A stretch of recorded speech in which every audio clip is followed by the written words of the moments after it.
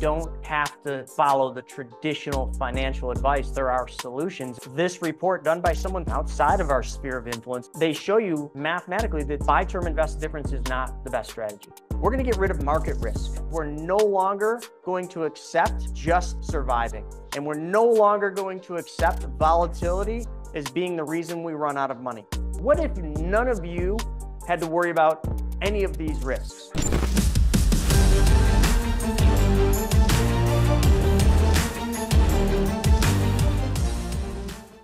Welcome back, everybody. Another week, another wealth webinar with Stephen and myself. For the first time in a few weeks, we've both been traveling to masterminds. I was in New Zealand, so I'm excited to be back here. But more importantly, I'm super excited about what we're going to talk about today.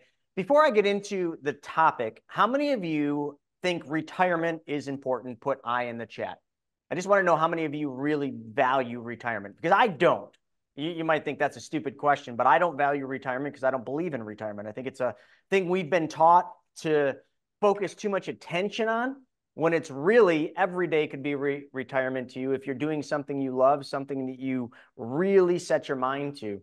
Retirement, I think, to me, is just a period of time in your life. It doesn't have to be age 60 or 62 or 65, any period of time in your life where you literally have created freedom of time. That, to me, would be my definition of retirement, is freedom of time. But I might have a warped sense of reality because most people work their entire life so that they can retire at the age of 60, 62, 67, maybe 70 years old, to get their Social Security, to get their pension, and to be able to tap into what? That's right, that retirement account, that 401k or 403b or IRA, whatever you want to call it. And what's the magic age that you can tap into your retirement account without an IRS 10% penalty? Who wants to put that in the chat? That's right, 59 and a half. 59 and a half. So really, when we think about the average person in the population, most folks are putting money into retirement accounts, primarily 401ks. Some of you are working for governmental agencies, which will be a 457. Some of you are working for nonprofits like schools, some schools, but that would be a 403b. No matter what the letters and numbers are in front of it, if it's a qualified retirement account, the rules of engagement are 59 and a half to avoid a 10% IRS penalty. That's it. And when we look at how much money is in qualified retirement plans, it's over $40 trillion. Yes, I said that right. $40 trillion. That's how much money is in retirement accounts in this country alone. I think that's this country alone. So if that's the case, well, then we got to do some reality checks about the problems with retirement. And I think today what I want to do is I want to show you something that I used to do as a financial advisor, but then I want to layer in a couple extra levels of what we've learned after I stepped out of the financial advisor role and after Stephen stepped out of the financial advisor role. Because what many of you probably don't know is Stephen and I, we were both financial advisors. Yes, we were. Yep, we did it. We got our Series 7 licenses, 65, 66, 663s, all those numbers and letters after your name, so that we could be your financial advisor and give you just the best advice. In reality, most financial advisors just sell you a product. That's what they do. And I hate to say it, but I did too. That's what we were trained to do. And the advice we gave our clients, although prudent advice, was really the advice that was passed down from our superiors, from our consultants. And a lot of times that advice kept you on the roller coaster, kept you in the rat race, because it all relied on that magic 59 and a half number. I can't tell you how many conversations I had with people planning the retirement distribution as to what it was going to look like that day that they sailed off into the sunset, commonly called retirement. So we're no longer financial advisors. I left in 2018. Stephen, when did you leave the hellhole, I guess I would call it? Well, long before, like 2008. Okay, so you left just before that. Just right before the Great Recession? Just before, yeah. Dude, you checked out before the fun began, man. The best part of being an advisor was riding through 2008 and watching all your clients lose 30, 40, 50%, having them all call you and blame you and basically say, you know, they're losing everything and not knowing what to do. And you're just sitting there listening to the superiors. Oh, just keep your money in. And the only way to lose money is to sell. It's just a paper loss. You remember all that? Yeah, Maybe you yeah. don't. You didn't get to do all that I fun was stuff. still But friends with many advisors though, and still communicated. And yes, all right. very So clearly. No, let's talk PTSD. Yes. oh, it is PTSD, a rat race. So what I thought I would do today is I found these really interesting, they're reports. They're they're very thick. There's a lot. I'm happy to give any one of you this report. So I'll give you an email halfway through this where I can send you this report. But I want to tell you that this report was done by two guys way smarter than Stephen and I. One of the guys' names is Wade. He's got a lot of letters after his name. He's a PFAU, a PhD, a CFA. He's a professor of retirement income at the American College of Financial Services. Oh my God, it just keeps going on and on. And then the other gentleman, Michael, he's a PhD, a CFP, the Dean and Chief Academic Officer at the American College of Financial Services. So anyway, let me tell you about folks like these. I've met these individuals. They're brilliant. Some of you might know some of these people. They have lots of letters and things after their name. But what they fail to be able to do, in my opinion, is explain their level of knowledge to most people like you at a fifth grade level. I feel like everything they did in this report is talked at literally a high level that most individuals, most people that will read this will not understand a third of what is being said in here because of the jargon that they use, the financial terminology that they're using. So my effort today was to take this report, which I find fascinating, and articulate it to all of you in a fifth grade level, but add a little extra step that will basically allow all of you to mitigate the retirement income risks. So let's just go over those. Let's start here, okay? So when you retire, there are a whole bunch of risks you need to be aware of. As a matter of fact, before you retire, there are a whole bunch of risks that you need to be aware of and plan for. Let's just go through those. Number one, market volatility. So what is market volatility? Well, it's this. It's when the market's going up, down, up, down, up, down. Always be aware of the market downs. How do you plan for market volatility when you retire? Because the worst possible thing that can happen in retirement is you retire. Let's just pretend you retire today.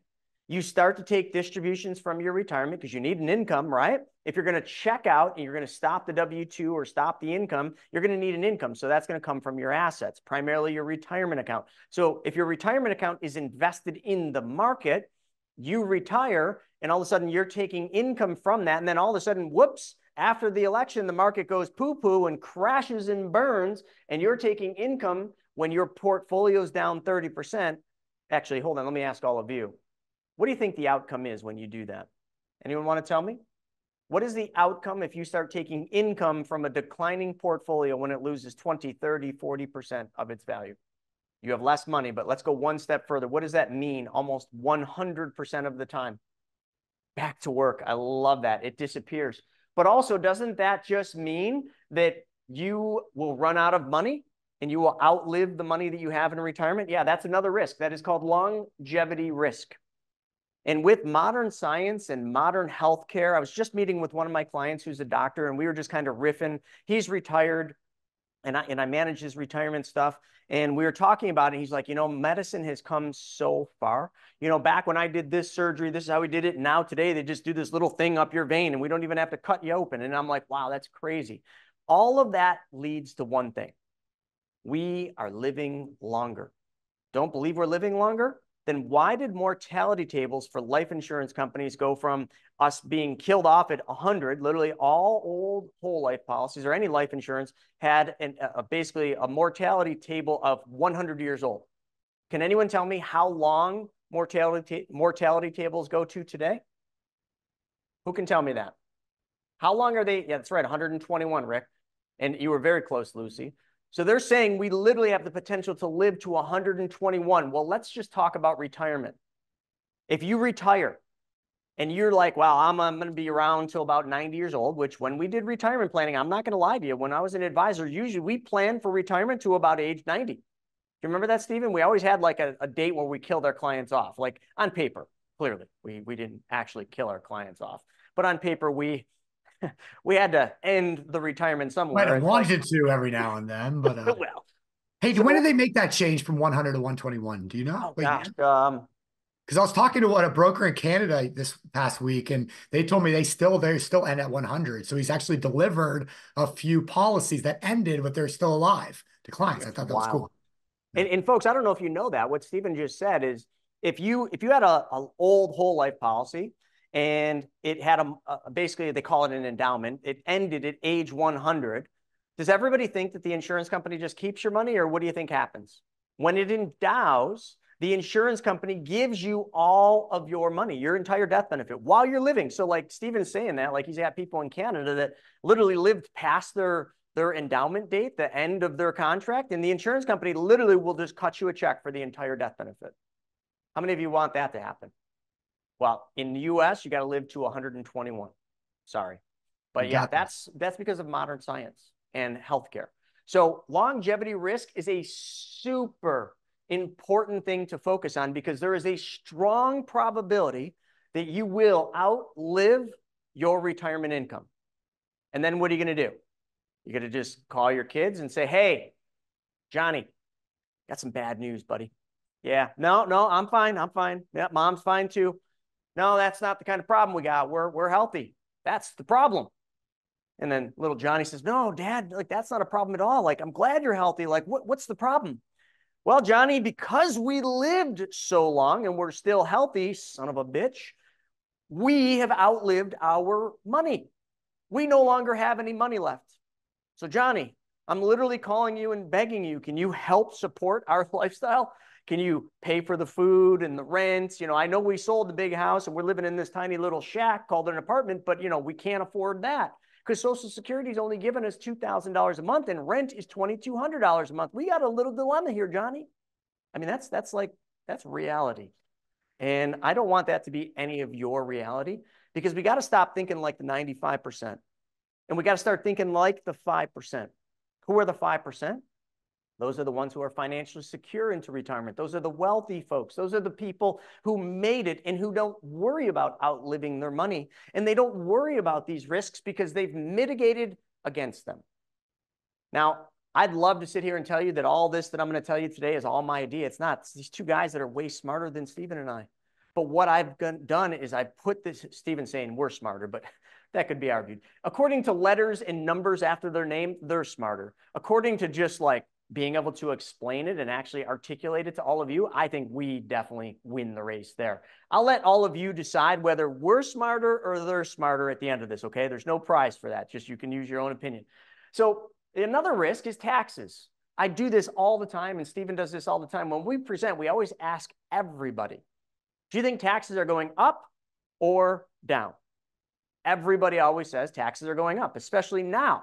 With the dude in charge and everything that's going on and the deficit in this country, I think taxes have to go up. So that's another big risk. We got to worry about taxes going up because if we plan our retirement and our retirement income at a tax rate of 28%, and then all of a sudden, unbeknownst to us and not related to us making more money, tax rates go to 35%, just hypothetically saying they raise them. That means you have less income to live on. And you have nothing you can do about that. How about sequence of returns risk? So what is sequence of returns risk? Well, it's the returns you get in the sequence of when you receive those. It kind of ties into market volatility. If the markets go up, down, well, the sequence of the return risk is when you start taking an income from your retirement, but then the market goes down, the sequence of the returns goes down, and you still have to take an income from that portfolio. Now, most good financial advisors would shift the portfolio to bonds, but what happens if a time like right now is going on?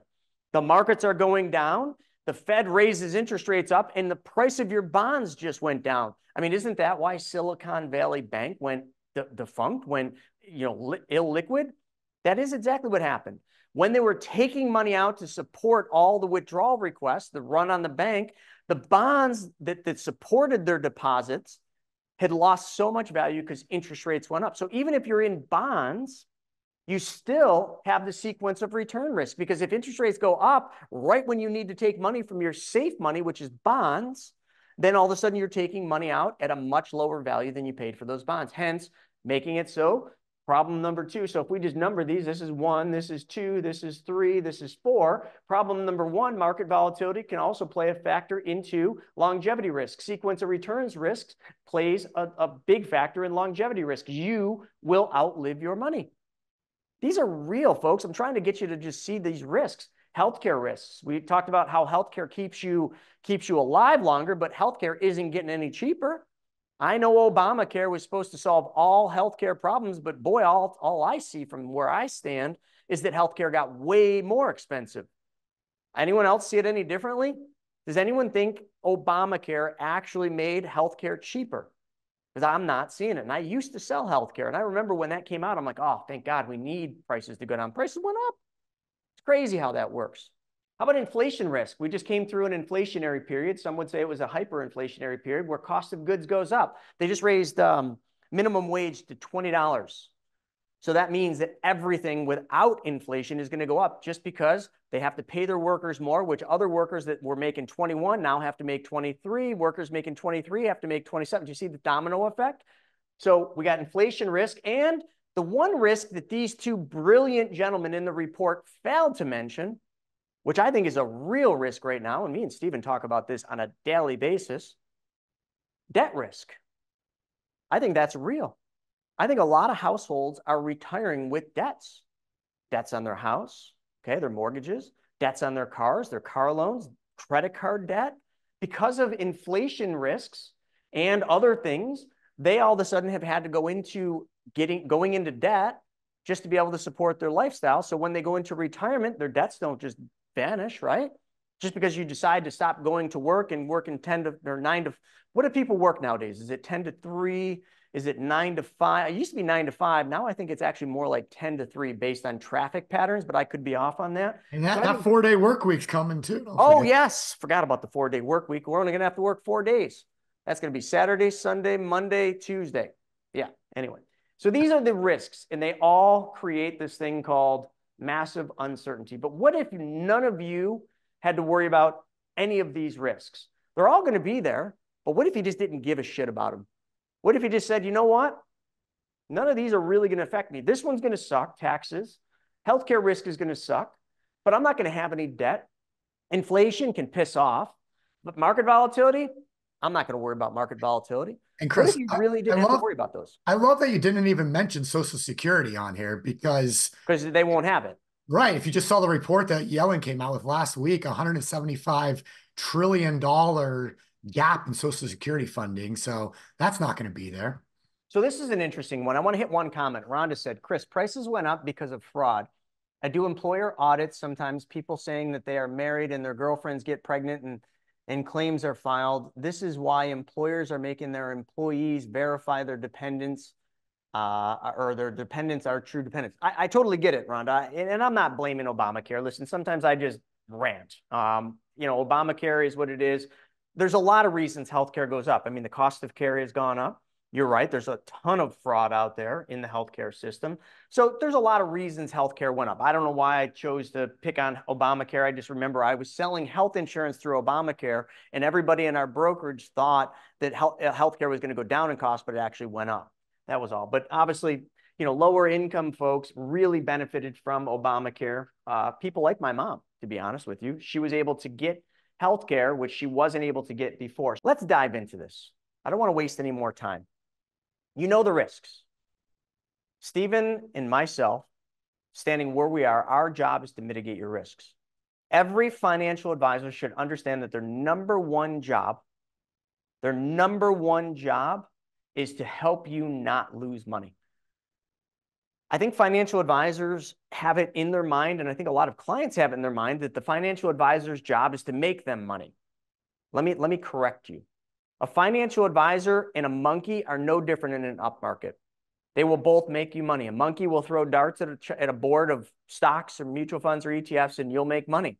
A financial advisor will pick them with fancy software like Morningstar or eMoney, and you'll probably make about the same, whether you decide to have a monkey throw darts, your 3-year-old throw darts, or you pay a high fee advisor. It's basically the same in an up market. But where the rubber meets the road, and I think this is where the industry is really backwards, is an advisor's job is to protect you when shit falls apart, is to protect you when everything isn't going good, when the markets are going up, when the markets are in turmoil. That's when a financial advisor's true colors come out, which is why I'm so surprised in talking to the thousands of people we do at the Money School, BYOB, and the Money Multiplier, why we hear so little about financial advisors recommending or talking to their clients about possibly backing down their risk tolerances and moving portfolio risk into a more conservative investment strategy. We hear that so little. And I think right now would be an exact time when you should start looking at being more conservative. But today we're not here to talk about that. I'm just talking about protecting you for your retirement and how to mitigate those risks. And it's very simple. But in this report that like I said, I will happily send this report to every single one of you. As a matter of fact, let's do that right now. So if any of you want to get this report, which you probably won't be able to articulate or understand, but nonetheless, I'll send it to you. All you're going to do is send Shauna an email. Actually, here, let's not do Shauna because she'll be mad. Let's do contact@chrisnaugle.com. Give us a few days because I have not given them this report. I've just got it all marked up and highlighted. I spent all weekend reviewing this, studying this, and making sure that I could articulate this in a fifth grade level. So there you go. There's the email, contact@chrisnaugle.com. I will send you this report. Okay, so let's talk about what this all looks like. So when you listen to gurus, and every one of you know that I constantly am doing videos debunking Dave Ramsey, literally debating Dave Ramsey because he won't actually live debate me. And Dave Ramsey teaches one strategy. Can anyone tell me what Dave Ramsey's strategy is, please? What is Dave Ramsey's main strategy? Okay, buy and hold, but what else? Pay down debt. Yep. No. What's his strategy? How does he show you how to pay down debt? Keep you poor. I love that. That's the proper answer, Felix. Buy term, invest the difference. Buy term and invest the difference. So in this report, they fully articulate that strategy because it is a strategy that not just Dave Ramsey talks about. I just pick on him, but it's a strategy that financial advisors are taught. I know I was taught it, for retirement, because why would you want to do buy term, invest the difference? Well, let me just show you. If you just did your protection, because in retirement, you need to have protection as well. Throughout your life, you need to protect for the unforeseens. If you die today, you need to make sure that your family's protected. And if you don't care about your family, please leave this webinar because this is not going to help you at all. Because nothing I teach is for selfish people. This is for people that actually love their families, love their kids, want to make sure that their kids are left in a better place if they're not here. And that's the only people I speak to. So if you're not one of those people, if you're all about yourself, if you don't give a shit about your kids, hit the end button. I'm not talking to you from here on out. But for the rest of you, buy term, invest the difference logically kind of seems to make some sense, doesn't it? Because if you buy term insurance, let's just call this a 20-year term, you're getting protection, pure protection against dying for a period of 20 years at a bargain basement price of let's just call it, I'm making this number up. So disclaimer, I do need to do the disclaimer here actually. So I'm going to give you guys a disclaimer here real quick. So here we go. I'm going to read this real quick. Any opinions expressed by me or my castmates is solely our own individual opinions and not investment or personal financial advice. This content is for informational purposes only, and this information should not be relied upon for investment or other financial decisions. Nothing contained herein is financial, legal, or tax advice. Chris Naugle, any castmates or PMC or its members, employees, and contractors may receive compensation from... I don't need to read this one because these two really smart gentlemen that did this report are not paying us anything, so nothing I'm talking about today pays us. This is literally free advice for all of you. So anyway, what I was saying is my opinion about buy term, invest difference is term insurance is pure protection, and it is viewed by most people, including Dave Ramsey, as being the cheapest life insurance you can buy. Now, Stephen and I will tell you that it is not the cheapest life insurance you can buy. It is actually the most expensive life insurance, but perception is not always reality. Because most people will look at term and be like, no way, term is cheap. Because if I buy a term policy, it's going to cost me $1,000, hypothetically, for $1 million worth of coverage. So I get $1 million worth of coverage for $1,000. If I bought a whole life policy for $1 million, that might cost me $5,000 or $8,000. It's a big difference, Chris. Whole life's way more expensive than term. Okay, let me ask you this. If you live 21 years, how expensive was that term insurance? Wasn't it $20,000? Okay, if you bought whole life and you live 21 years, how expensive was that life insurance when you die in the 21st year? Not expensive at all. Because two things will have happened. You will have built up a cash value that has exceeded the amount of premiums you paid. So you literally got all the money back in cash value. Secondarily, if you died the 21st year, what does your family get? They actually get a death benefit. Yeah. And even if you live 30 years or 40 years or 50 years, as long as you don't make it to 121, well, actually, if you make it to 121, we already covered that. You get a check then too. So you see, now is term really the cheapest? No.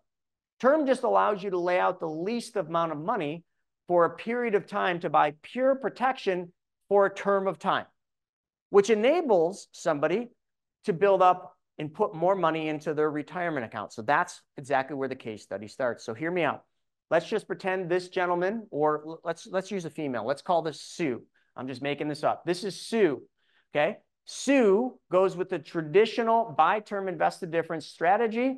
And throughout her working life, she buys a 20-year term insurance policy for $1,000 a year, has $1 million should she die prematurely. And she's able to, at the age of retirement, let's call retirement age 62 years old, she's able to then have $2.5 million in retirement assets. The only reason she has $2.5 million is because she didn't have to spend money on that stupid, overly priced whole life insurance. She was able to put all the money into the 401k. Everybody follow where I'm at. 5th grade level. I mean, some of you are like, can you go a little faster? And Stephen, if anyone hits a question, can you make sure you stop me and ask? I don't need to stay on track with this. So everything looks good here, right? Because the next scenario, what I'm going to do, I just want to go ahead a little bit and then I'm going to come back, and there's a very good reason for this. The next strategy we're going to look at the same person, Sue, and Sue puts the money into a whole life policy instead of putting it into the 401k, and the net result is she only has $2 million. So Sue, with buy term invested difference, has $2.5 million in her 401k, but if she did the whole life, she's only going to have $2 million. Why? Well, because the $500,000 had to fund the whole life. That's the only part of the story. Everybody follows that. So real quick, let me pause. Which one do you think is better? Is Sue better buying term invested difference, so she has 2.5, or is Sue better putting money in the 401k, have 2 million in the 401k, and then have the other 500,000 had to go to whole life? Which one do you think is better right now? I just want to gauge the audience. So a lot of times people would think this is better. Why? Because they have more money in the 401k. So cheaper is better in this case, right? Even if I outlive the term insurance, even if I no longer have $1 million in coverage, hey, at least I got $5 million more in my 401k. Now let's go on to the next step. You're age 62. Sue turned 62. She retires. She's done. She's so excited. The big retirement party, cracks the champagne, goes home, and now she gets to golf or go out with her girlfriends every single day for the rest of her life. But she needs an income to do this. So her financial advisor sets up a distribution plan from her 401k. They adjust the portfolio to 60% stock, 40% bonds.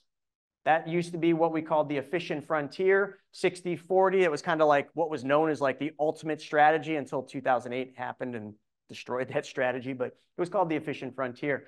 So everything's good, right? Now let's just assume here, let me just use the same numbers.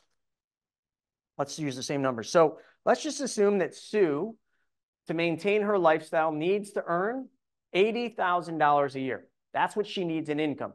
Where would that income come from? Forget about Social Security. So let's just pretend Social Security is no longer, which it probably won't be. Where would that money come from? I love this audience. Todd's like, terms is just like renting. You're right. You're right. But let's get on with the retirement part. The income's got to come from her 401k, right? So she starts taking $80,000 a year. So this is year one in retirement, 62. 63 happens next year. An election has happened. World's a little bit in turmoil. The market's dropped, which often happens after an election. She has to take $80,000 to live, but she has to take $80,000 from a declining market because the stock market's on its way down. Okay, stock market's going down. Sue still has to live. Doesn't matter that the markets are going down. Let's just assume she says 60-40. Markets are going down. Now she takes 80 grand from her portfolio. There's a major problem. There's a major problem because by her doing that, like even if it's just 1 year that early on in her retirement, will significantly impact her chances, as per this article, significantly, and they have percentages and everything in here, impact her chances of being able to retire at $80,000 for the rest of her life based on her longevity. One downward market, just one downward market and one income taken from that downward income means Sue will run out of money. And the math is all done by these guys that are way smarter than us. And I can't remember when they said she runs out, but she absolutely runs out of money. And let's just assume, and these guys actually were really conservative. She takes that 80 grand out when her portfolio is only down 20%. Now, you know, I'd probably say it's going to go down more than 20%, but in this particular example, we're just going to assume a 20% drop. That's it. Just 20%. She takes 80 grand. She will run out of money. She will run out of money. How many of you have a solution to solve this problem? This is longevity risk, market risk, and sequence of return risk. What would be the obvious thing to do here? Some of you would say, well, what if her advisor had moved her portfolio into a really conservative portfolio of bonds? Well, I'm glad you asked that because they actually do that entire study here, and that is on page 7. They talk about sequential return risk of bonds, and they talk about cash, intermediate term bonds, and long-term bonds, and they do an average return from 1926 to 1917. It doesn't change the scenario. It helps it a little bit, but she will still run out of money. Okay, so everybody knows where we're at right now, right? Buy term, invest the difference. The biggest risk here are all the risks. Number one, you're going to outlive your money. You're more than likely, actually, you got about a 98% chance that you're going to outlive your life insurance. So if you did outlive your life insurance, you make it to age 21, term's gone, you no longer have life insurance, but that's okay because Dave Ramsey said we'll be self-insured because we will have taken the difference, you know, term, invest the difference, taken the difference, put it into the 401k, which gave us an extra $5 million. But in one swoop downward pressure of the market, it took 300 of our 500,000 gone in the market. Gone. And you took a withdrawal from the downward market at 20%. So you are pretty much effed. You're screwed. So let's move on. This is where it starts to get fun. So now we're going to call this strategy the covered asset strategy. So a couple things are going to change. Sue did not follow the traditional guru's advice of buy term, invest the difference. No. Sue went out and rediverted 500,000. Well, it's not actually a full 500,000, but let's just keep numbers simple, 5th grade level. She moves 500,000 that would have went into her 401k into a whole life insurance policy. Forget about whether it's specially designed or just off the shelf. She just moves it into a whole life insurance policy. And at the same time, at age 62, all the things the same for Sue, she retires. At the age of 62, when she retires, that 500,000 she put into the whole life has $1 million death benefit and $700,000 in cash value. This is probably a pretty accurate scenario because if somebody had bought a whole life policy for 20 years and paid into it for 20 years, if you put 500 in, you'd probably actually have more than 700. See, I'm going really conservative because I don't want to overpromise and underdeliver. Stephen, you've seen all the illustrations we do. There's no way in hell you'd only have $700,000 if you put 500 into a whole life over 20 years. You'd have way more. But let's just keep things simple and super believable by Dave Ramsey standards, okay? Because whole life is the worst place you can put your money, right? Yeah, okay. So now you got yourself a whole life policy. So what have we eliminated? Well, we eliminated longevity risk because you're not going to outlive your death benefit. So now, even if you deplete your 401k down to 0, so in this scenario, the covered asset strategy, what asset did we cover? The 401k, because if we spend the 401k down to 0, because we're living off of that money, which is what your retirement account's for, right? Here's another common mistake. A lot of folks save their money their whole life into their 401k or retirement accounts with the hope, because I'm going to use the word hope, that they're going to live off that money. But you know what? If they die, that money's going to pass on to their family. The family's going to get all the 401k. I want all of you right now to draw a line in the sand. Whatever money you have in your 401k, I want you to freaking blow it. I want you to spend all of it in your lifetime. This is a game. This is your challenge. I challenge you to spend 100% of the money in your 401k to live the best life ever. Because you know what? We work our whole lives, and then we've got, what, another 20, 30 years to live. If we're lucky, when we retire, that's going to be our best years. You're going to build your bucket list. You're going to jump out of planes. You're going to bungee jump. You're going to go whitewater rafting. You're going to race Porsches. You're going to freaking do all sorts of crazy stuff. But it's all going to cost you all the money in your 401k. That's the challenge I have for you, because in this strategy, the covered asset strategy, it doesn't matter because we took out pure whole life protection, which means when you die, that 401k is going to be replaced by the death benefit.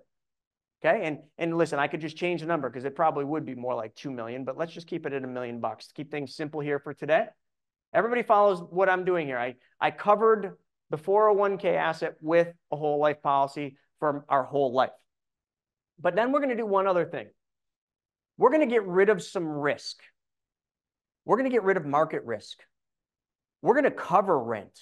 We're going to cover groceries. We're going to cover healthcare bills. We're going to cover all the bills in your household that you know come every single month. So I want you to think about your monthly expenses. I want you to think which bills that you pay now are going to be bills you're going to pay when you're retired. Those are your common bills that you're used to paying and that are going to exist forever. So what we're going to do is we're going to figure out what those bills are. So for Sue, in this strategy, those bills are $30,000 of the $80,000 that she needs to live. The remaining amount of the 30 to 80 is just going to be blown on golfing and booze and jumping out of planes and all sorts of stuff. Okay. 30,000 is necessary to maintain their standard of living so they never have to call Johnny and ask Johnny, their son, for extra money. Got it? So how are we going to provide $30,000 in guaranteed income for the entire duration of your lifetime, no matter how long you live? Well, leave that to this report and leave that to insurance companies. They created a vehicle called a single premium immediate annuity. I never talk about these, but we're doing this because this is something that we can offer. We can do this kind of planning for all of you, but I'm not doing this to try to sell all of you on the strategy. I'm trying to teach you something. But a single premium immediate annuity, how that works is just like it says, single premium. We're going to put money into it one time, and that money that we give the insurance company is going to guarantee an income for the rest of your life. There's a little bit more to it, like you could guarantee it for the rest of your life and your spouse's life. You could guarantee it for the rest of your life, your spouse's life, and some of it for your kid's life. You can do all sorts of things, but for the rest of your life. So what would that cost, or how much would I need to take out of the 401k and put into this single premium immediate annuity to provide $30,000? Well, I don't know, but as of the report that I'm looking at, let's just say it was $300,000 of the $2 million. So what does that leave?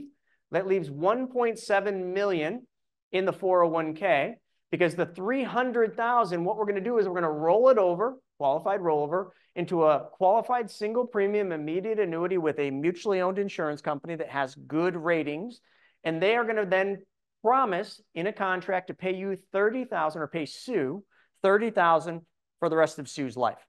It doesn't matter if the markets are up, down, sideways. Doesn't matter if we're in World War III. $30,000 is going to be paid every single year for the rest of her life.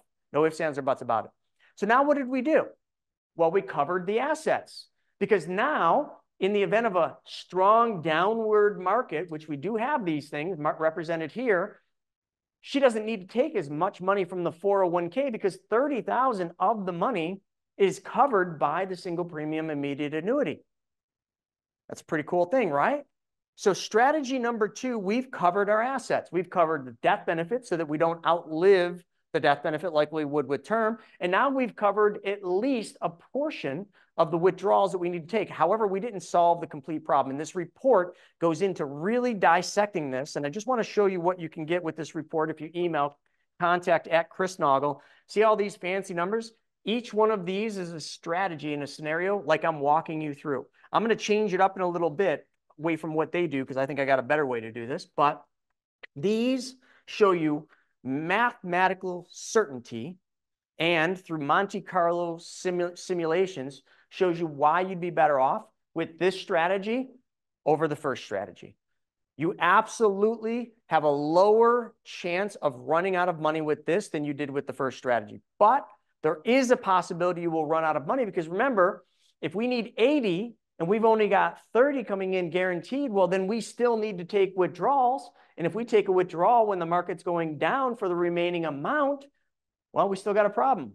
We still got a problem of 50,000 still had to come out of a downward market. So we could potentially still run out of money.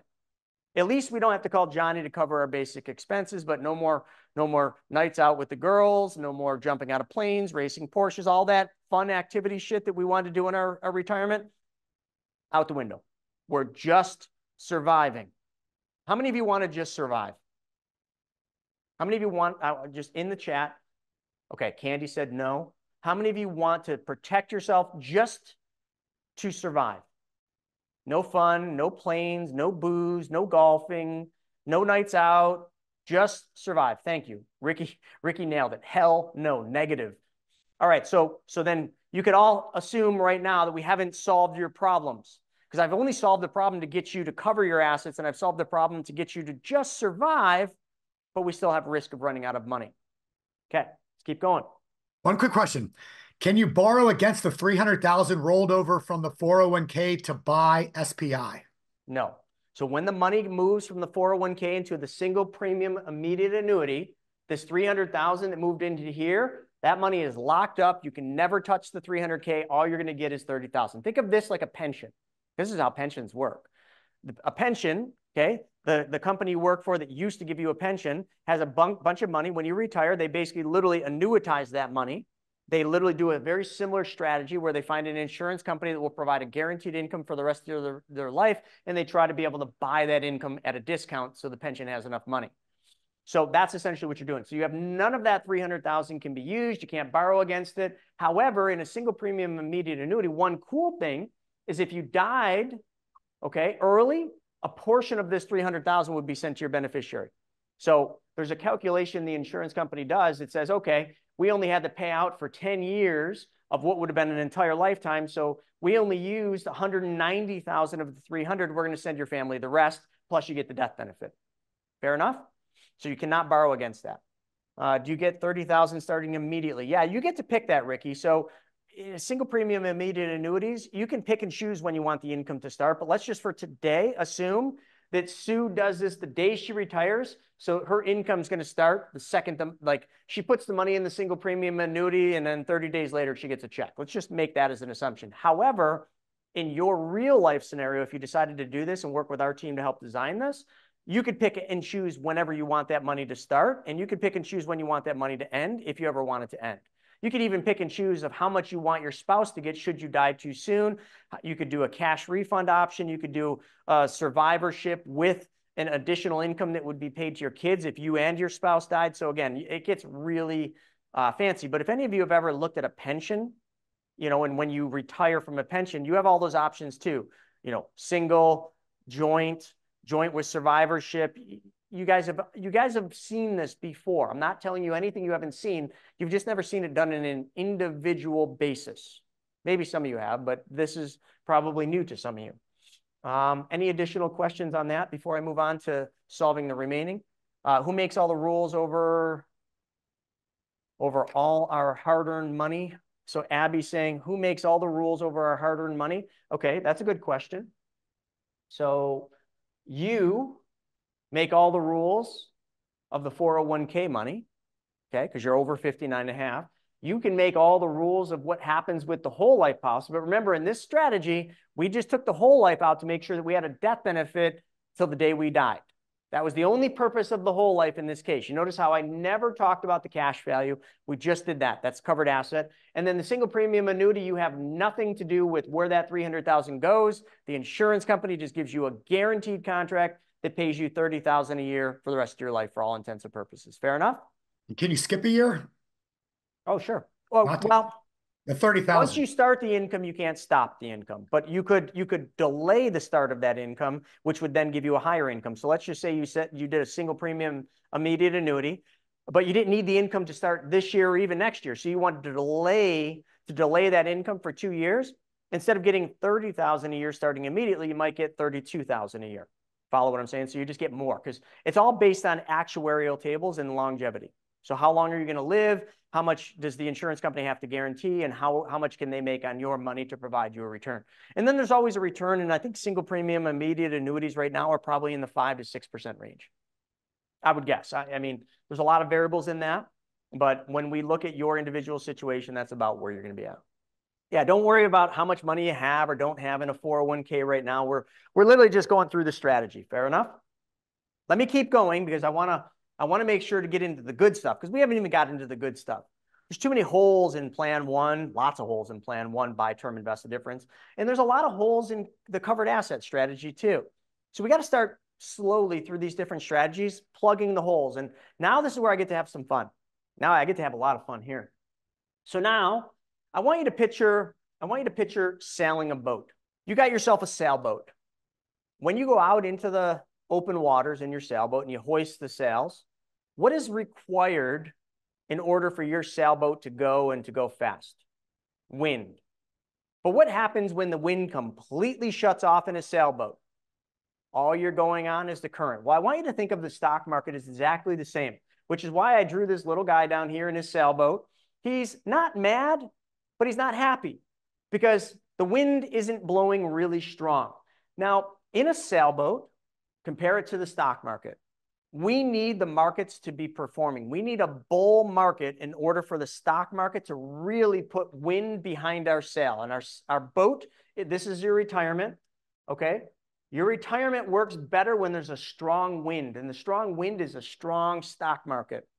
So in this strategy, we are still going to rely on a strong stock market for ultimate success, okay? But we're going to now change one thing, and we're going to change the name. This is going to be called Pure Volatility Buffer Strategy. Got that? This is the Pure Volatility Buffer Strategy. I know that's a mouthful, so just think of it as PV Buffer Strategy, pure volatility. So we want to eliminate any volatility risk 100%. How the heck do we do that? In the last strategy, the covered asset strategy, we did that by buying a single premium immediate annuity with a portion of our 401k. And folks, I want to give a disclaimer here. I'm just making these numbers up based on this report that I've got, okay? Your numbers are going to differ from Sue's. Sue is just a made-up person, okay? I just picked the name out of the sky. Your numbers will differ. It might not be 2 million, it might be 4 million. It might not be 4 million, it might be 500,000. It doesn't matter. The strategy is all I want you to focus on. Please don't focus on the numbers, because literally the numbers, I just pull them out of the sky. I just picked easy numbers to do math on. That's all I really did. They are not exact numbers. They have no merit behind them. Your results would probably be far better than what I'm showing, but I'm just trying to just give you the strategy. The numbers are just going to be your numbers, which we'll put together for you. The strategy is what I'm trying to teach you here. Is that fair enough? Like, you're just trying to get the strategy and eliminate the risks. The numbers, mood point. Pure volatility buffer strategy. Let's go. Everything's the same. The 401k, we no longer have 2.5 million. We only have 2. Why? Well, just like before, we moved 500,000 into a whole life. Why did we buy the whole life? Well, we wanted to make sure that our family would get $1 million if we should die too early. We didn't like the term strategy because we know the probability of us living longer than that term of time that pure protection gives us is in the insurance company's favor, to the tune of 98+% in the tune of the insurance company's favor, because less than 2% of all term insurance is paid out. So we did a whole life policy. But remember, in the last strategy, I mentioned that 500,000 that we moved to the whole life over those 20 years has grown to 700,000. But in the last strategy, we didn't touch the cash value. We never used the cash value because we wanted the maximum death benefit. Well, in this strategy, the pure volatility buffer strategy, we are going to use the cash value. And here's how we're going to use it. We're still going to move 300,000 over to the SPIA. The SPIA is going to give us 30,000 in guaranteed income. Okay, is that taxable? I'm sorry? Is the 30K taxable? Yes, that is. Okay. Well, if the SPIA was if this is a Roth 401k, then that income would be tax free. Right. So if it's a traditional, which most of you probably have a traditional 401k, then you're going to roll it into a traditional SPIA. Cool. And that is going to be taxable income. Yes, remember I said tax risk is there, but we're going to mitigate tax risk in the next one. But here we're getting rid of volatility, and we got rid of the risk of running out of money too early. So here, unlike the last one, what we're going to do is we're no longer going to accept just surviving. And we're no longer going to accept volatility as being the reason we run out of money. Okay? And that's what this report does. This report now adds one step. And now what we're going to do, and over this report, here's what we have the advantage of is, does anyone know the business that we're in? Stephen and I are in the business of teaching you how to take back control of your money. And we do that by teaching you how to be the bank. And to be the bank, we teach you how to create a banking system using a specially designed and engineered whole life insurance policy. So up to this point, I didn't say anything about the whole life. I just said it was a whole life. But now we're actually going to design this whole life to be high cash value. So before it was $700,000, now let's just up the ante and let's just say it's now $750,000. I'm just increasing it a little bit because I want you to see the difference. So now because we build the whole life differently, we have $750,000 in cash value, and let's just drop the death benefit down a little because we're never going to have as much death benefit when we build these. We've got $800,000 in death benefit, but that's okay. We're not so much worried about a little bit lower death benefit because we know now we've got more cash value. So in this strategy, we've protected $30,000 of the $80,000 in income. We have $1.7 million invested in the same portfolio, 60-40 stocks and bonds, okay? And I'm not making a recommendation. I'm just going off of like what most people do, 60-40. And now what we're going to do is we're going to take income from the 401k only when the market's up. So when the market's going up and we're making money and we got wind behind our sail, let's just do the wind this way. Probably makes more sense to have the wind going in front. Okay, now our boat, actually, no, I did that right the first time. We got the wind going this way. So now our boat is moving the right direction because we've got wind of the positive market. But next year, after the election, the market's down 20% and we still need $80,000. So where is that 80 grand going to come from? Stephen, do you know? Pure volatility buffer. Can anyone on here tell me where we're going to take $80,000 from when the markets are down? Who can tell me? Ha, Ricky got it. We're going to go into our whole life insurance and we're going to take $80,000 from that $750,000 because our whole life is guaranteed to never have less money the next year than it did the prior year. You are guaranteed, no matter what the market does, no matter what the economy does, to grow your money in a whole life. Guaranteed. You can never, ever lose money in a whole life. Well, I got to be careful saying that because if you started a whole life and canceled the whole life in the first year, 2 years, you could lose money. But if you keep the whole life, like I'm explaining, your whole life will have more money and it will continue to grow on a guaranteed interest rate. So this is our buffer, okay? Because anytime the market's down, we're going to take income, and I'm going to change the color just so it's easier for everybody to see. So now, when the markets are down, I'm going to do it with a bright blue.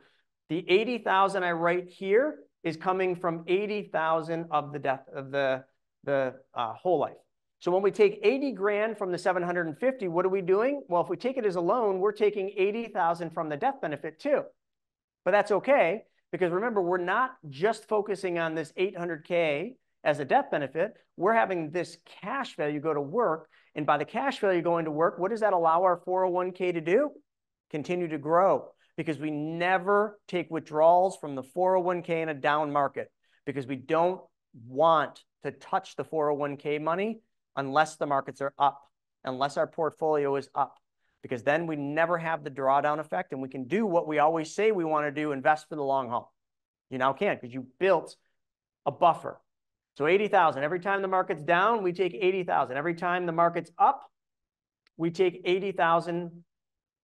Actually, sorry, and I'm doing my numbers wrong. Shoot, screwed that up. Surprised somebody didn't catch me. We're only taking 50 grand, remember? Not 80, 50. because we've got 30 covered by the single premium immediate annuity. So now we're only drawing down 50,000 from the whole life in down markets, and we're only taking 50,000 from the 401k when the market's up. So 50 from the market up, 50 from the market down from the whole life. Okay, everybody understands what we're doing. So that's strategy number 3. Very quick, very simple, but everybody understands that, right? And Daniel asked the question about 60 stocks, 40 bonds. So let me just kind of explain that. Traditionally, in the financial world, a 60% stock, 40% bond portfolio was viewed back in the day. There was actually a whole thing, Markovits, I think is the guy's name. You could Google it. I think it was something Markovits. He came up with this thing called the efficient frontier. And the efficient frontier was the ultimate investment strategy for retirement. It was 60-40. It was supposed to have enough bonds to protect when the markets were down and enough stock to grow when the markets were up. It's all out the window, okay, because 2008 destroyed that strategy, but it's still in the minds of most financial advisors one of the better strategies of 60% stocks, 40% bonds. Again, not recommending that. I'm just doing it as an example. All right, so here, strategy number 3, we've done better than we did strategy number 1, because now we never have to draw money out of our 401k when the markets are down because we have a buffer. We no longer can outlive our death benefit because we've protected the death benefit for our entire life. And we've guaranteed that we're never going to have to call Johnny, our son or daughter, and beg them, telling them, oh my God, there's a bad thing that's happened. We've run out of money, because you've covered your basic expenses. But now you also have covered your fund money, because you're not going to have to worry about your 401k running out of money when you're not drawing it down when it's going down. Do you see what I'm saying? If you only took money from your 401k when the market was up, your chance of running out of money is diminished significantly. I mean, you could always make mistakes and start taking huge withdrawals from your 401k, and then yes, you're going to run out of money. But if we designed a retirement strategy, and this report talks about a 4 to 5% drawdown, typically that's about what they use, a 4 to 5% drawdown. So if you only took 4 to 5% of your 401k each year, you'd probably never run out of money, because the chance of making 4 to 5% in the markets over a long period of time is very, very good. Okay, so that's how they do it. And that's how this report does it. But we're still not done, folks, because I still am not satisfied that we have solved all of the risks. So let's just go back for some of you that maybe joined us later. What are retirement income risks? Market volatility. Have we solved market volatility risk? Can anyone tell me, have we solved market volatility risk in option 2 and 3, strategy 2 and 3? Who can tell me, have we? Yes, absolutely. Have we solved longevity risk, outliving your money, in strategy number 2 and number 3? Yep, sure have. How about tax risk? Have we solved that? Not entirely, but we've mitigated it. Have we solved the sequence of return risk in options 2 and 3? Yep, we sure have. Healthcare risk? Not really. Inflation risk? Not really. And debt risk, which I think is one of the biggest risks not being talked about. We have not solved that. So now we've got 3 risks that we really have not tackled. Okay, taxes, healthcare, inflation. Yes, I'll circle that. Actually, so 5 risks that we really haven't tackled with options 1 through 3. But we've done a significant job, a significantly better job of mitigating risks with the pure volatility buffer strategy. So now what we're going to do is we're going to move on to strategy number 4. And then I'm going to finish with the 5th strategy, which to me is very similar to the 4th strategy, but the ultimate. So now everything's the same. So I want you to all realize nothing changed. Sue still retires at 62. Sue still retires with 1.7 million, because 300,000 of the $2 million was redirected into a SPIA, a single premium immediate annuity, which kicks off $30,000 a year. So I'm just going to draw a line. We've guaranteed $30,000 in income for our entire life by doing a single premium. So everything's the same. We redirected that $500,000 that we had in the buy term invested difference into the whole life, but we did not just a regular whole life. We did a specially designed and engineered whole life. So now we have $750,000 in death benefit, but now we've only got $800,000 in death benefit. We already know the strategy. Okay, it's exactly the same as the last one, except for now we're going to combine covered asset strategy plus pure volatility strategy.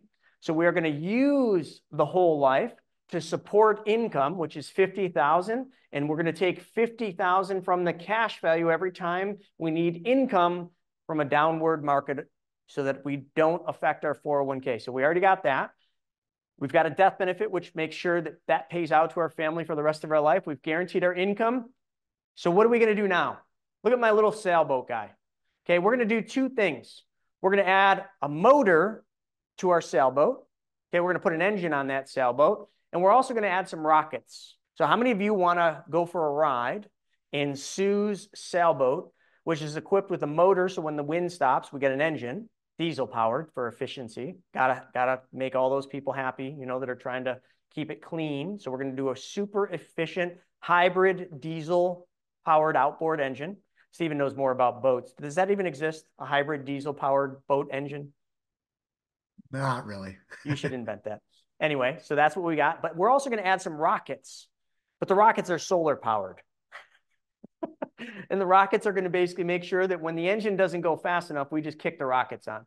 So what is all of this? We're going to add a strategy called the infinite banking concept. So here's how this is going to work. Everything's the same as option number 3. And I get really excited about this, except for now we're going to apply a strategy called the infinite banking concept, which is going to give us full control of the money in the whole life. It's going to give us a spread on our money. It's going to give us the concept. But why are we going to do this? Well, because I know for a fact that a lot of people are going to go into retirement with debts. Even if you don't have any credit card debt into retirement, I bet you a lot of people are still going to buy new cars. I look at retirees today and I look at their driveways.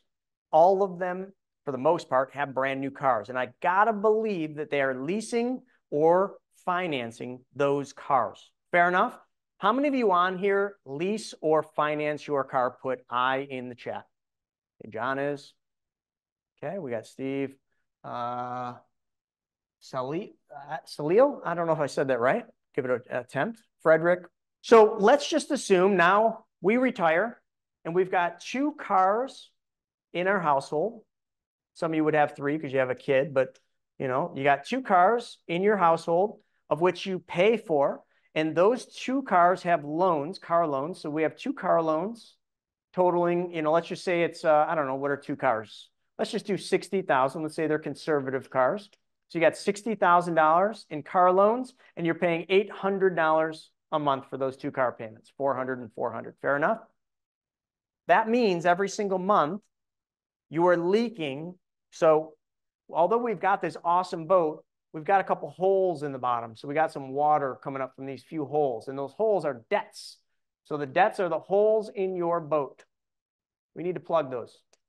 So what we're going to do is we're going to take a loan from the whole life insurance policy. And I did see the questions about whether or not we're paying loan interest on the money we take for the last 2 strategies. The answer would be no, because we didn't take loans during downward markets.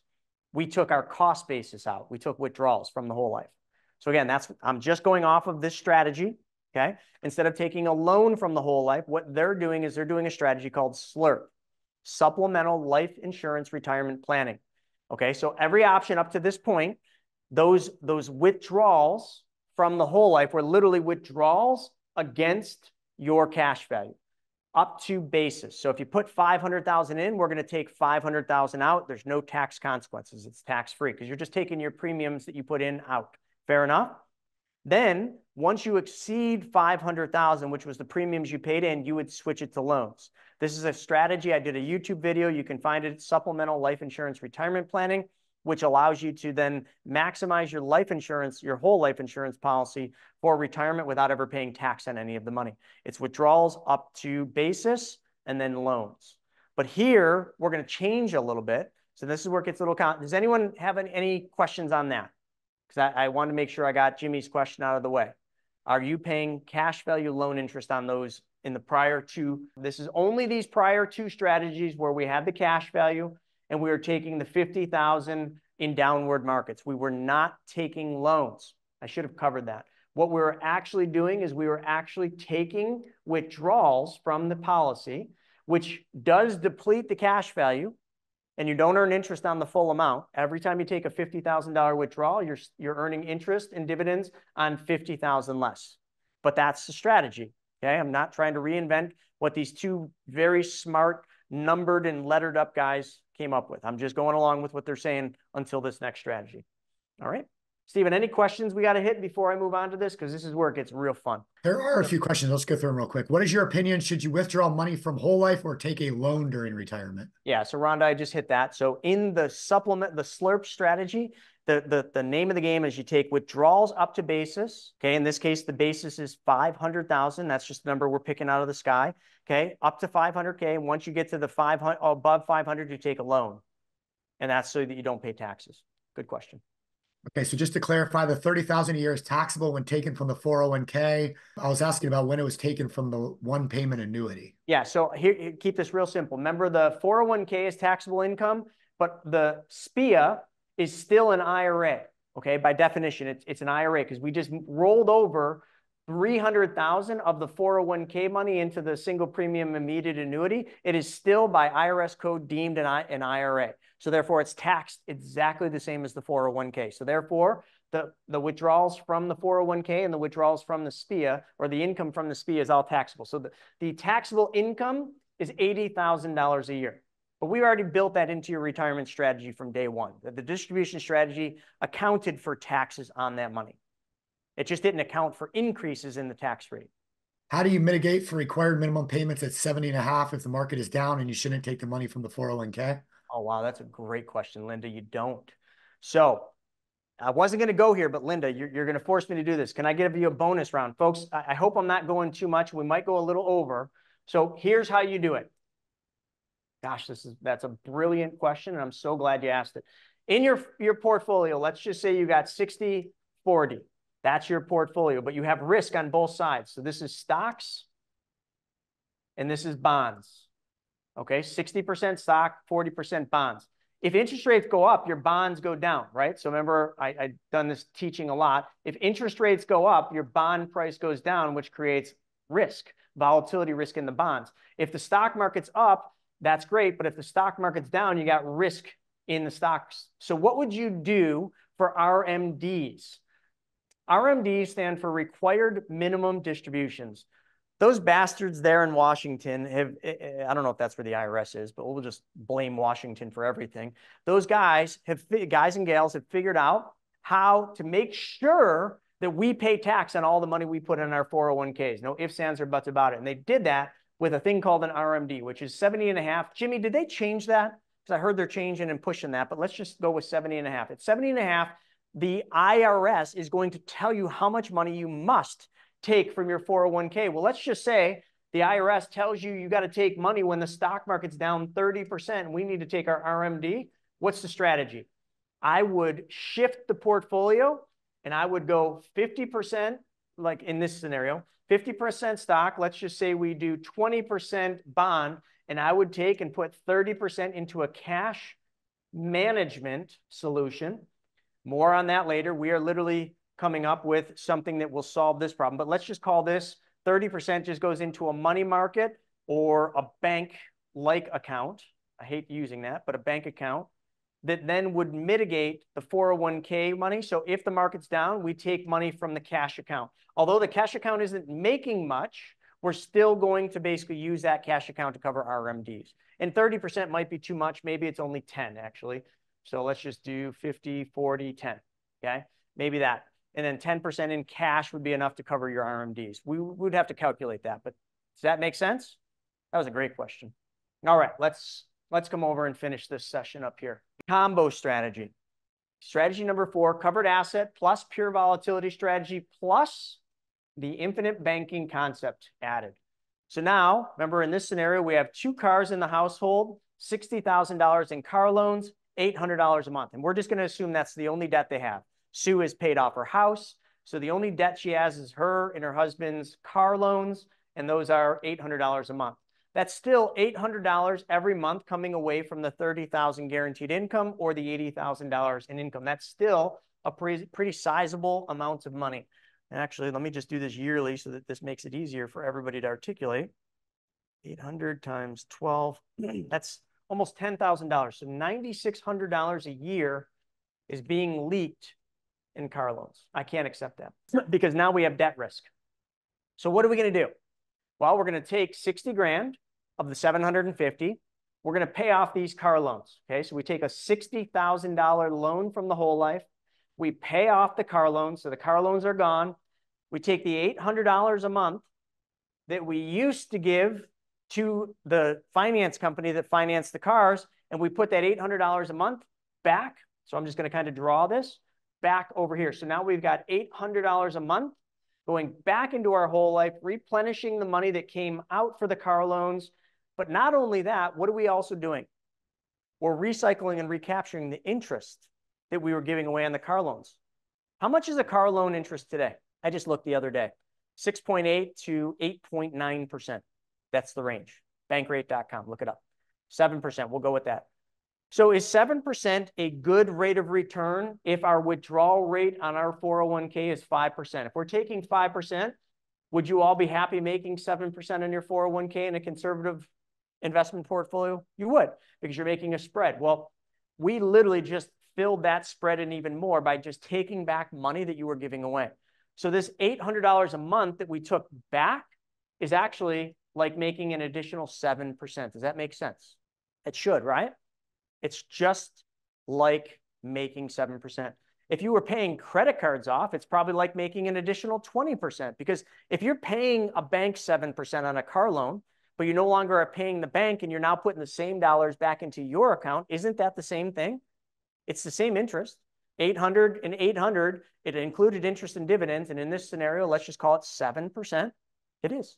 So now what we've done is we've gotten rid of debt risk. I don't care if it's car loans, boat loans, HELOC loans, credit card loans. Just replace the car loan with whatever your debt is and use the cash value in the whole life to pay the debt off. Follow what I'm showing you?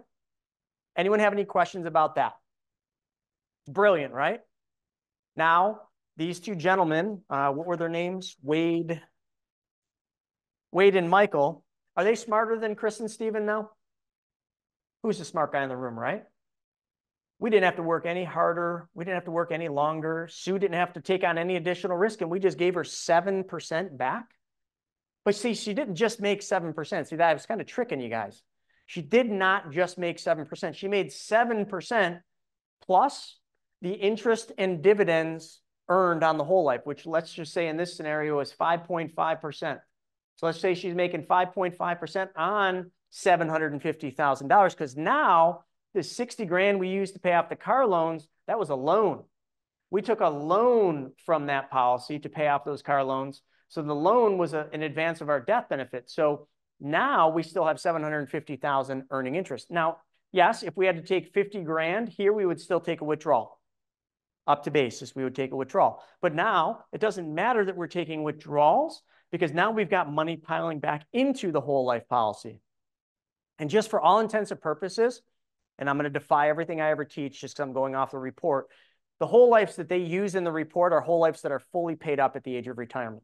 So literally all the whole lives in this report you're going to get if you ask for it, contact@chrisnaugle.com. It assumes that the whole life policy is paid up at the age of retirement.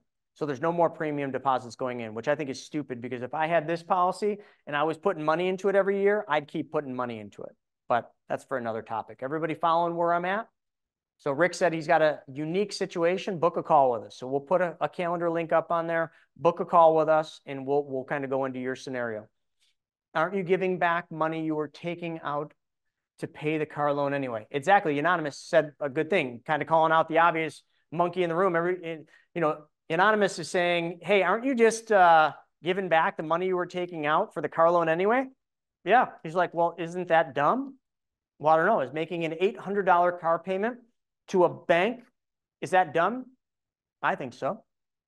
If you had 60 grand in your whole life and you had a $60,000 car loan and you took 60 grand from your whole life and you pay off the car loan, why would you not make the $800 payment back to yourself if you got to keep that $800 every single time it came into your account? Because remember, here's the difference.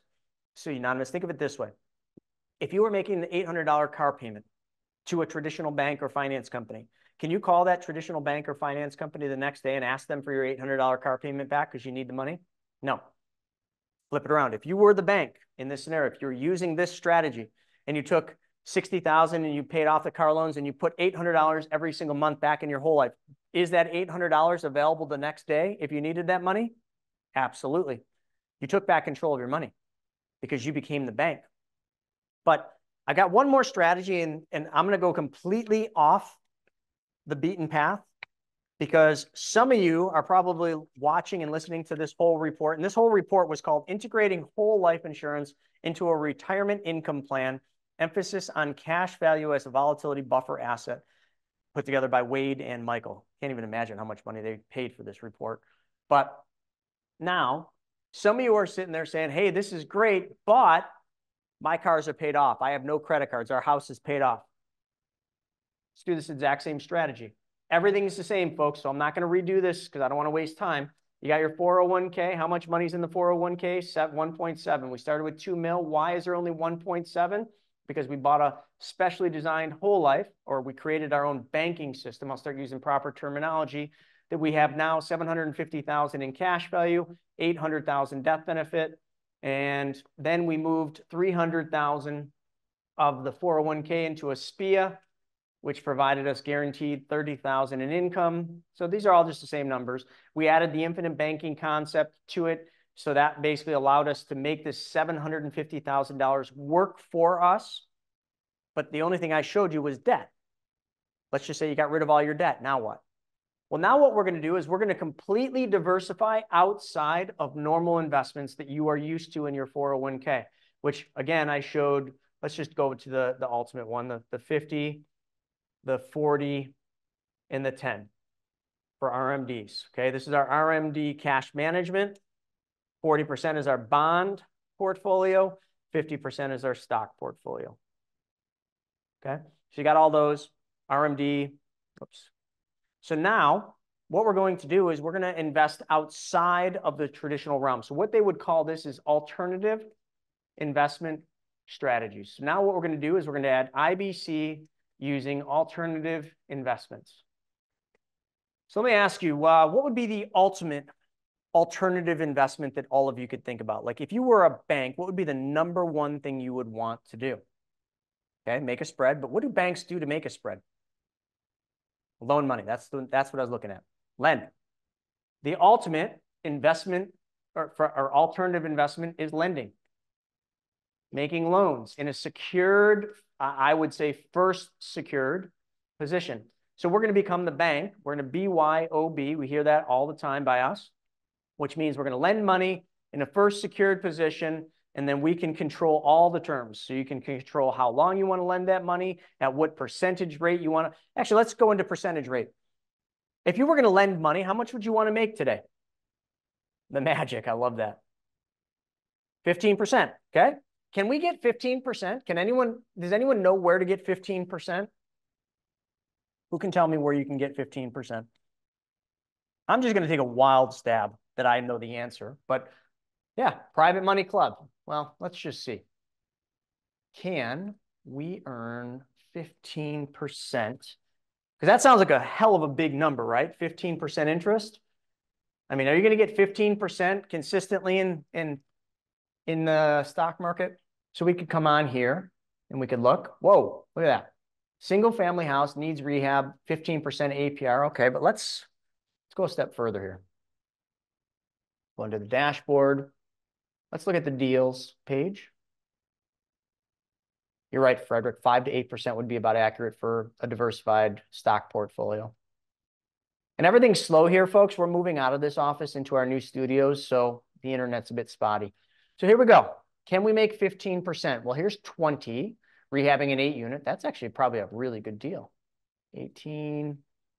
We got Dwight and Brandon, 24% bridge loan, 15%, 12.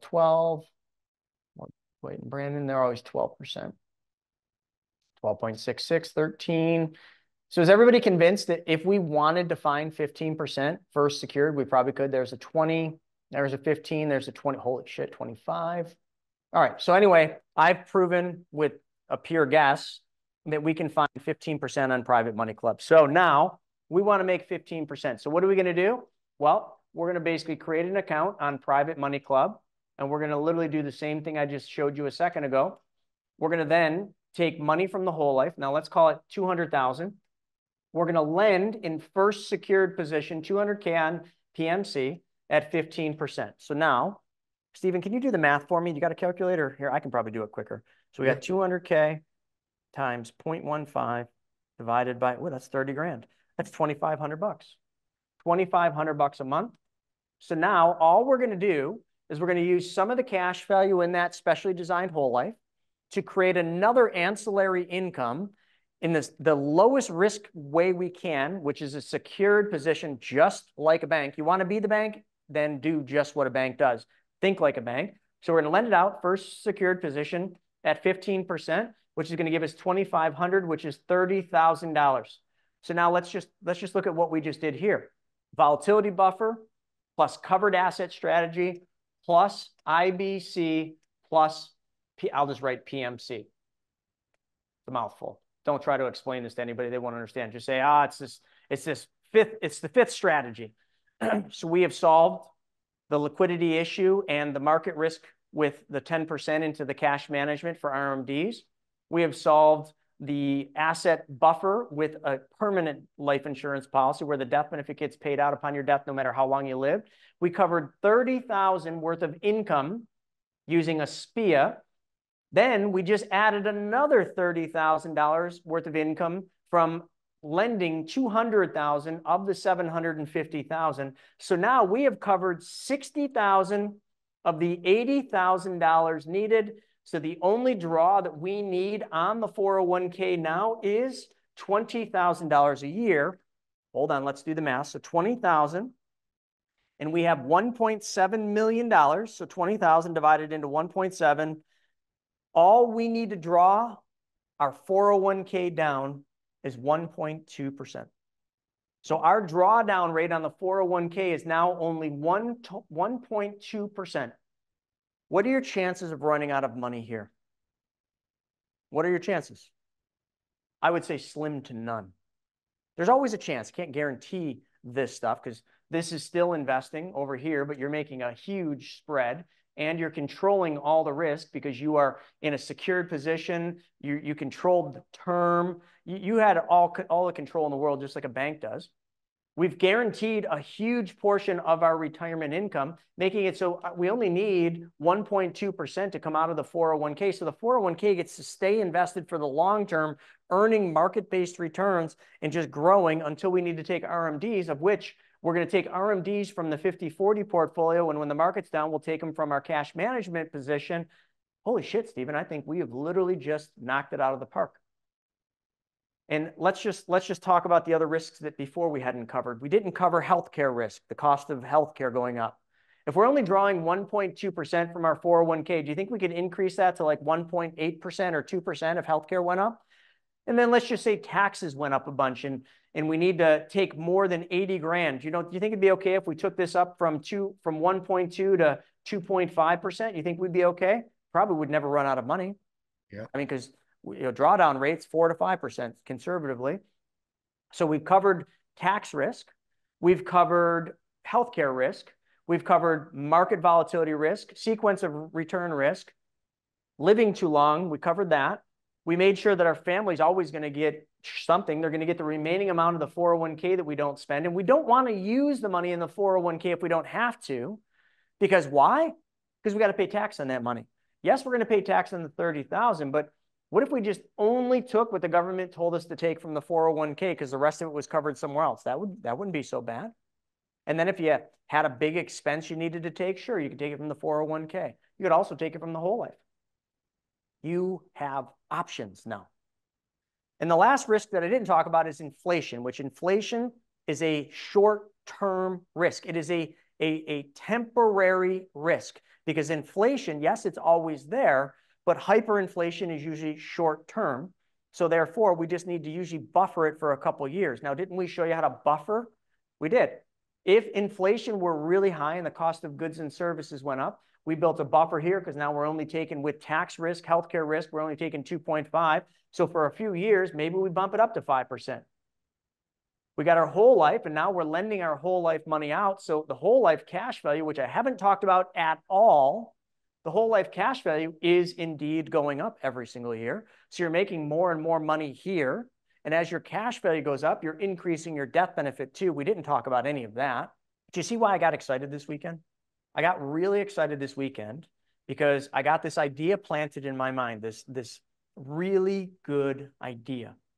And the idea was posed by the team, by Craig and Steven, and I think even Shauna. They said, hey, we haven't done a video on a YouTube video on retirement. Let's redo that supplemental life insurance retirement planning one. I said, yeah, but that's kind of old news, and that's just kind of it's one-sided.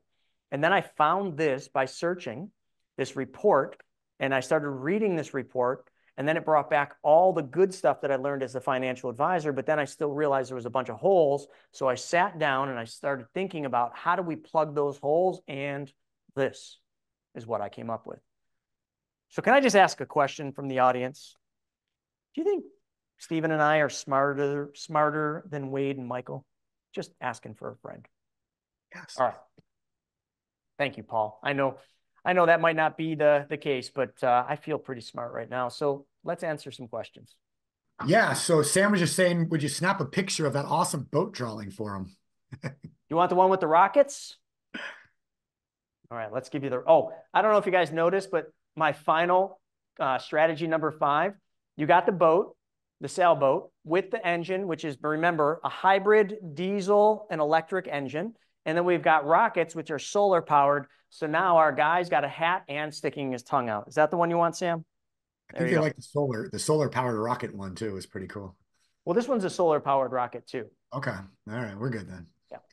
All right. Martin said, would you advise someone who is just starting to work to put money in a 401k? Oh, that's a good question. Up to the match, yes. So if your company matches, let's just say dollar for dollar, you get 3%. Then you should put in 3% because that's like getting a free 3%. Now, remember, there's always going to be a vesting period.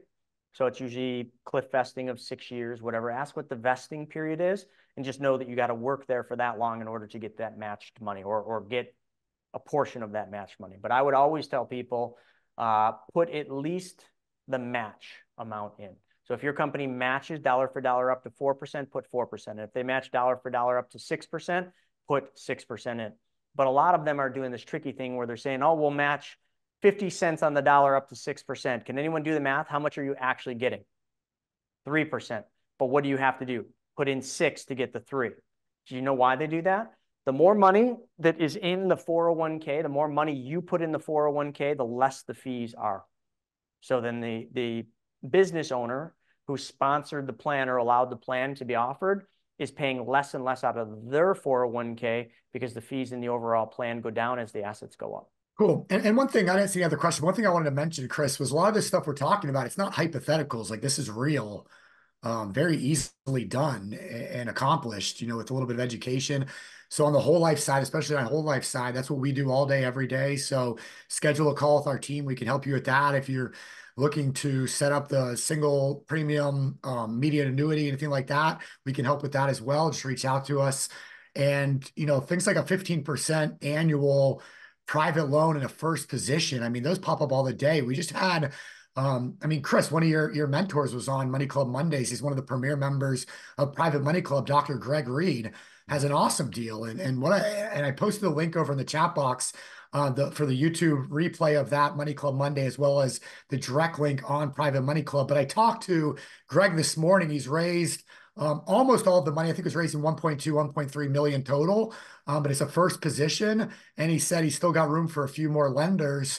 So that's like real, and what's really cool about the community with Private Money Club is, okay, you're lending, it's first position, the money's protected. It's, you can learn about the borrower. In my opinion, Greg Reed's probably one of the most stand-up guys you'll ever meet, but do your own research, obviously. But, so that kind of stuff right up front. But 15% is incredible returns, like we just talked about. You die to get that in the market consistently. But the cool thing is when you're dealing in private lending and relationships, you can have fun with it. So like one thing that Dr. Greg is doing is he hosts these masterminds, Secret Knock and Prosperity Camp, and he's got this new one coming out that he's doing at this new property, and he's giving investors, he's giving lenders tickets to come to the events that are like $5,000, $10,000 tickets. So it's like not only do you have cool monthly interest coming in through the private loan, but now you get invited to actually come meet him in person and his network and network with him. And Chris, you know as well as I do, he's got one of the largest networks of multimillionaires and business owners and people like that than maybe anybody we know. So I would it's agree. kind of cool. Just like stuff like that is what I love about Private Money Club. I mean, I was talking with Noah Harris, who's a premier borrower in Private Money Club today, and he said, "Hey, Stephen, I'm going to post a deal before my event this weekend, so hopefully somebody funds it, and that way I can talk about it this weekend for you guys at the event and how I use Private Money Club to fund it." And he texted me again, literally 11 minutes later, I and see said the that. deal's already funded. I was like, "Are you kidding me?" It was just like it happens just like that too, which is so cool. Oh my God, I was just reading that text here because when you were talking, I went onto speaker mode and I was reading that, and it's crazy. Like he posted a deal and it took him 11 minutes to get it funded. Um, it's just wild. I mean, Private Money Club is changing people's lives, not just the borrowers who are getting funds for their deals like Greg Reed and the Fullers and Noah, but also the lenders who, just like I just showed you on the example, are now making far greater returns in a secured position than they would make in a volatile stock market right now. I mean, the markets are bouncing, ping-ponging up and down today, but yesterday they were down almost 400 points. I mean, how does that feel when you see the news? It shows the stock market down 400 points, and you know that you're retired and you need to take an income draw next month, and it's going to come out of a downward stock market. Like, it's just, these are the things I'm trying to get all of you to understand. Like, you don't have to follow the traditional financial advice. There are solutions. And I think today what this did is this gives all of you this report done by someone totally different outside of our sphere of influence. These two guys don't know who we are, but they did a report mathematically showing you the different strategies. They do 5 different strategies, which are going to be different than what I showed from 3 on, but they show you mathematically that buy term invest difference is not the best strategy. So integrating the whole life into it with the SPIA and the infinite banking concept literally might be the ultimate retirement strategy. And really the next decision for all of you is, do you want to apply this? Is this something you think would help you and your family? Is this something you want to learn more about? And if you do, Stephen put the link up to schedule a call. The reports that we would do for the SPIAs and putting together this strategy would be done in conjunction with Craig Yenny on our team. We have the software that he has created that can show these strategies. I do want to preface one thing. Let's say some of you book a call with us and you want to do a strategy similar to this. You're going to have to give us a little bit more time than normal. This kind of planning is intensive, and it's very time consuming for us to build a full retirement distribution plan like what you saw. So just kind of planting the seed. If you do book a call with us, just have a little patience. It's going to take us probably a good week to put together your full plan, and we're going to need lots of information from you. But then once we deliver it, the decision's all yours. We are not here to try to sell you anything. We are here to solve your problem. And if what we give you solves your problem, then you and only you can ask us to help you do that. And then our team will go to work for you, just like we have for 8,000 plus other people. Yeah, that's all I got. I hope you guys enjoyed that. We actually have some pretty good comments. So Jimmy was saying, and on top of that, save any current year's tax savings you receive by investing in the 401k. Most never think to do this. And then Shane was saying, would you recommend up to a match of 8,000 if it's a 25% match or 2,000 from the company? I've never ever seen that. I've never in my life seen a match that high, and I would literally call the bluff. Well, But no. What he's saying is oh, you sorry. put up to 8,000 in and they'll match 25% of that. So 2,000. So if you put 8 in, they match 2, or if you put 4 in, they match 1. I don't love that, Gosh, but I can't say yes or no, just because I don't know enough about your circumstances and your situation. But let me just put it this way. If that were me, I would be putting no money into that 401k. yeah, he said I've been That's focusing. just me. He said I've been focusing on just using my extra cash flow to go into additional investments right now. Yep. And then Jimmy added, and just so everybody knows, James Davidson, who's commenting over here, is in our inner circle, attends our experienced masterminds. Awesome guy out in California. Wish you lived closer, Jimmy. Still got to get to Costa Rica with you. But just a high-level accountant. So he said, if your 401k annual investment being matched by the employer saves you $6,000 in current year tax savings, why not fund an infinite banking system with that savings? Which is very smart. Yeah, and Jimmy's a CPA, so you can take some tax advice from him. You cannot take tax advice from us. We can't give you tax advice because we are not CPAs. And I love that Rhonda just said that. And this is another, on the contrary, another comment came in from Rhonda. She said, my spouse gets 100% match up to 6% because they got rid of the pension. So lots of companies are ditching traditional defined benefit pension plans, and they're replacing them with 401ks, but they're giving higher matches. So in that scenario, what Rhonda's spouse is doing, putting in up to the 6%, makes all the sense in the world, because number one, the 6% is that they're getting matched. That's a pretty good amount. I don't know what the vesting schedule looks like, but it still makes a lot of sense if they're going to be there for the long haul past that vesting schedule. And Patrick and Clark said, can you add a SPIA after a policy has been done? You can add a SPIA anytime you want. It's just, think of it like a bolt-on, like, you just want to bolt it onto your retirement. It's very easy to do. They are 100% guaranteed, just like the whole life policy. There's not a lot of moving parts. We basically go to an insurance company. We tell them the dollar amount that, we're looking to solve for. You want $2,500 a month, $1,000 a month, $800 a month, $10,000 a month. We put that into their system, and it tells us how much money we would need to put in a SPIA, and then there gives us different options. So we can custom tailor any single premium immediate annuity SPIA that somebody wants, and you can do it with qualified retirement funds or non-qualified. But let me stop you. If you have non-qualified funds, please consult with us before putting non-qualified funds into a SPIA. I think you're going to be far better off building your own banking system and doing what I showed you on that last slide, because that's going to be a much better return. Well, I'm really excited we were able to do this, folks. We talk so much about the infinite banking concept. We talk about a lot of things on this show, but this is the first time ever we were able to literally do something of this nature. And I hope it helps a lot of you, because I do know a lot of people want to retire, and they want to retire with the least amount of risk and the least amount of uncertainty. And I hope today what we showed you paints that picture that it is possible. All you need to do is think outside the box. With that being said, thank you for joining us for today's wealth webinar, and join us this afternoon at 4:30 for Ask Me Anything. And with that being said, we'll see everybody next time. All right, so I hope you guys enjoyed that episode. We're putting up tons of them, but I think if you like this one, you'll probably like that video as well.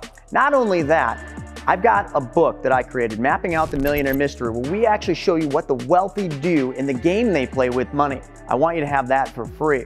And if you want to know about all my new videos coming up, click that alert button. Actually, smash that alert button, and you'll be notified every time we put a new video. So we'll see you on the next episode.